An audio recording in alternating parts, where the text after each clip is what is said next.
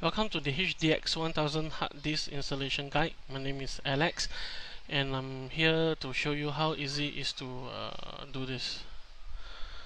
Of course, first you need to have a hard disk and also the HDX 1000.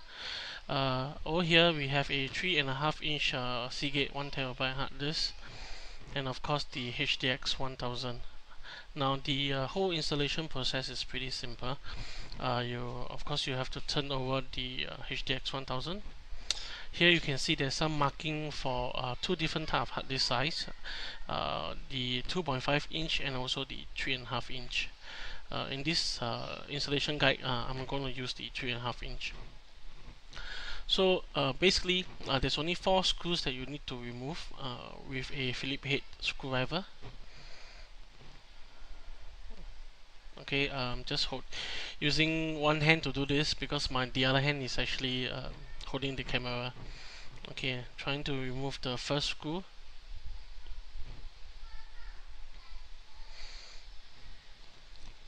Okay, now the second screw. These screws are located at 4 corners. It's pretty simple to actually do this.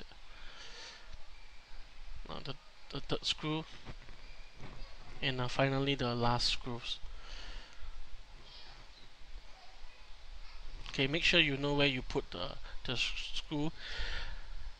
And I'm just going to flip over the HDX 1000 to expose the inner part of the player. Okay, just come off quite easily. Okay, this is the bottom plate where you need, and of course the PCB. Okay, just gonna put on the plate to show you. Okay, there are basically 4 screw holes that you need to secure. For the purpose of time, I have actually done it. You notice that the screws that we use is actually matching the color of the bottom plate. We have provided the black screws for you. So right now, just going to take over the HDX 1000. Okay, this is the male SATA socket. Okay, you need to locate the female SATA socket on your hard drive. Okay, the power lead and the SATA cable is actually together.